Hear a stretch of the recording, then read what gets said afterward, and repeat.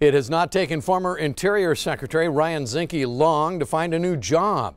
Zinke resigned his cabinet seat in the Trump administration in late December amid accusations that he violated ethics rules, accusations that Zinke denies. Today it was announced that Ryan Zinke will become the managing director for Artillery One. That's an investment firm that focuses on industries like energy and financial technology. Artillery One CEO Daniel Cannon cites Zinke's experience and understanding of the workings of business and government as key to helping the firm expand its consulting and finance business in the core areas of cybersecurity, energy, financial technology, and digital currency.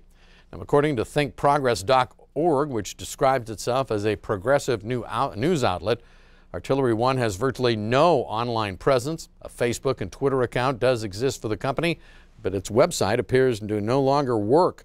In its mission statement, Artillery One says it advises and funds the next generation of disruptive technologies, connecting capital to these unique opportunities and special situations, end quote. Artillery One says the former Montana congressman will be based in Montana and California, his wife Lola's home state, but also that he will be traveling extensively.